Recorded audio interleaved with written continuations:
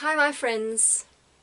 Okay, so let's do this again about Jesus, the religions, and yeah, just move a little bit more into this.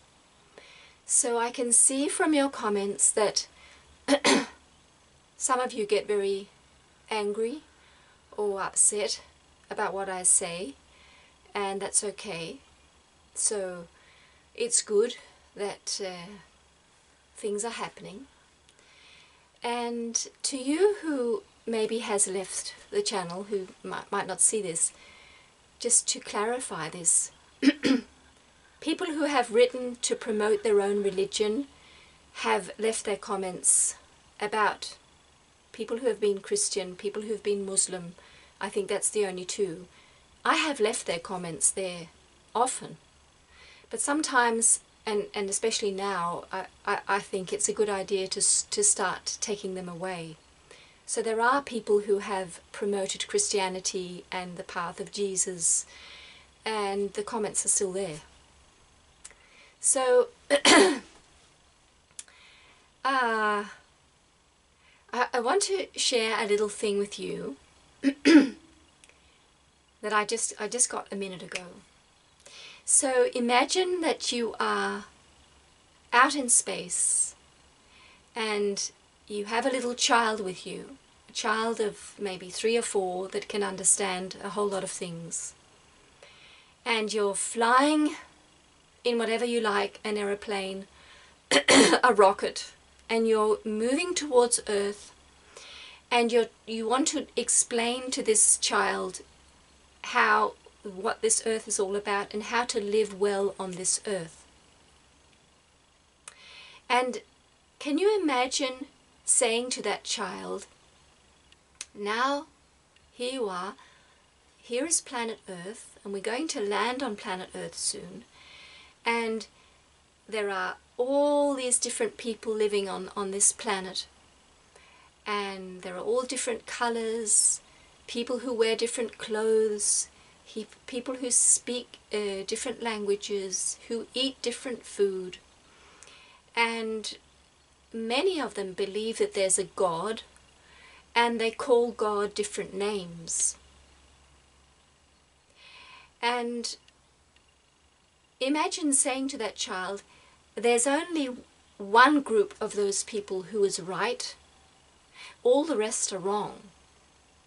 So I want you to go to Earth and to go and be a part of the ones who are right, and they are the ones who believe in Jesus and the blood of Jesus, or whatever you want to say, call it.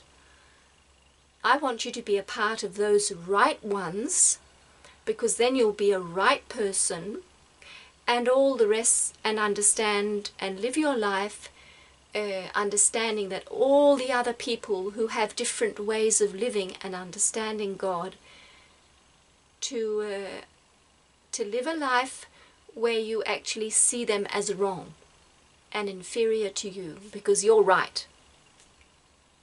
Can you imagine preparing a child for living on earth that way?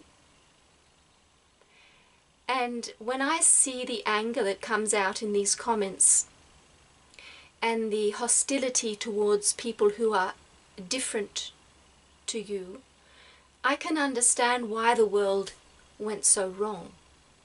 Why do we have all this war? Why do we have all this poverty? Why is all this going on earth? Because we don't live in peace.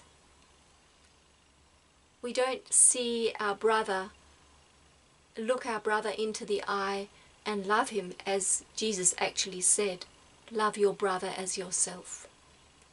We don't do that. Well, many don't. Luckily, or this is the plan of Earth, is that we will all get to love each other, no matter what. So that is what I'm really sharing on these 2 channels, and that's what I believe, and you might not believe it, and it's okay. But this is what I want to share with you, that the world might be in a very bad state, and there might be a lot of hatred and war and people who look down on others, but it's all going. it's all disappearing, because we are moving into a time of love and peace. And as Katrine from Sweden you wrote in your comment, love is the way. And this is so true. This is this is the truth. Love is the way. And I love you all, no matter what you do, whether you leave the channel or don't leave the channel. You're still my sister and my brother. That's how I feel. And I send you only love.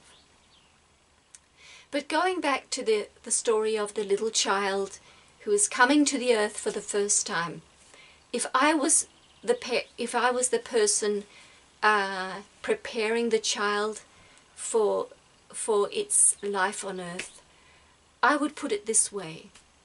We're going to a planet, and it's called planet Earth. It's called Gaia. And it's been there for millions of years. And there's all this life on it. There's actually not only humans, but there are animals. There are trees. There's the air. There's the water. There's the soil. There's all this life on this planet. And some animals are black, and some are white, and some are black and white. And some trees are very tall, some are very low. And with the humans, they're all very different. And they're all part of God's creation. I believe there's a God, and I wouldn't say to the child, you have to believe that there's a God. Maybe that's not appropriate for that child. But all this life on earth is one big family. And not one insect or one human or one religion or one tree, one animal is more right than another. Every one of them is part of this family. And I want you to go and live and love your life, enjoy your life, and live your life as you wish to live.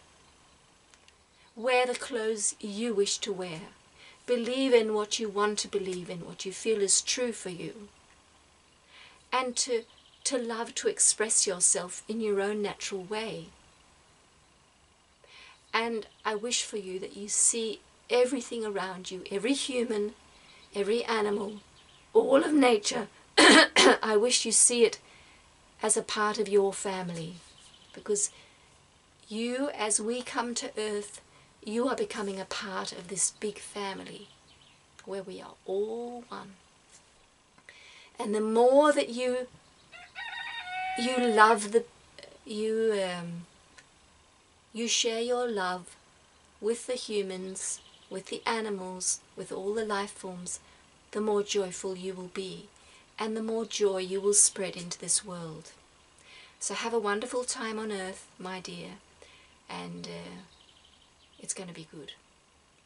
That's what I would say. So, yeah, it's all is well.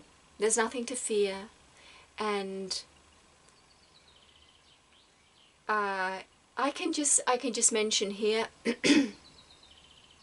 which some people might become insulted by, but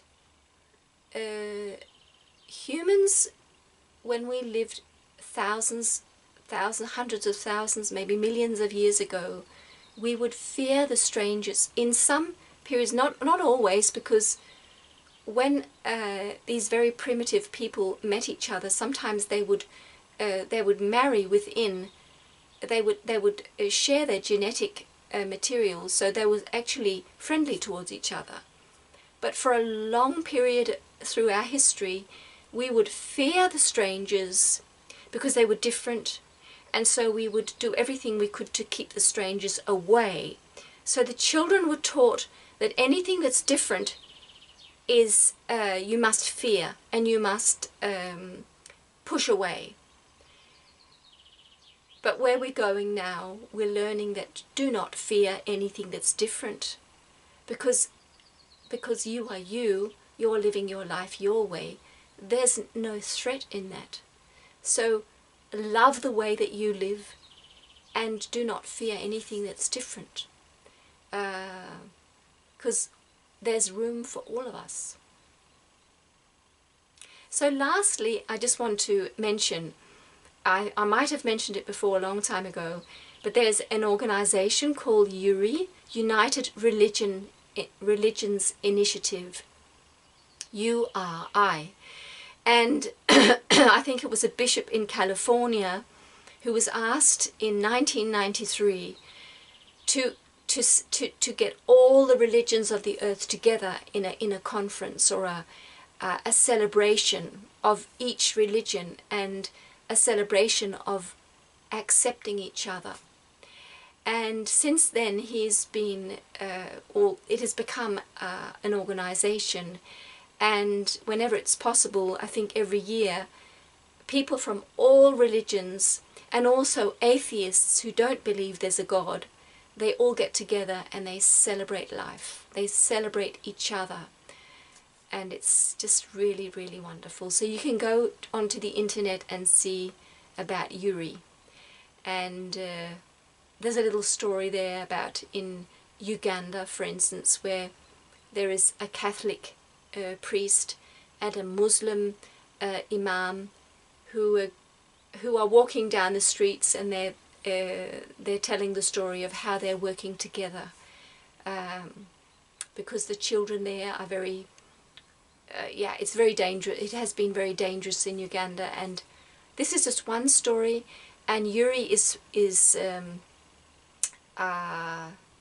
encouraging all these good things happening around the world, where different religions accept each other and work together.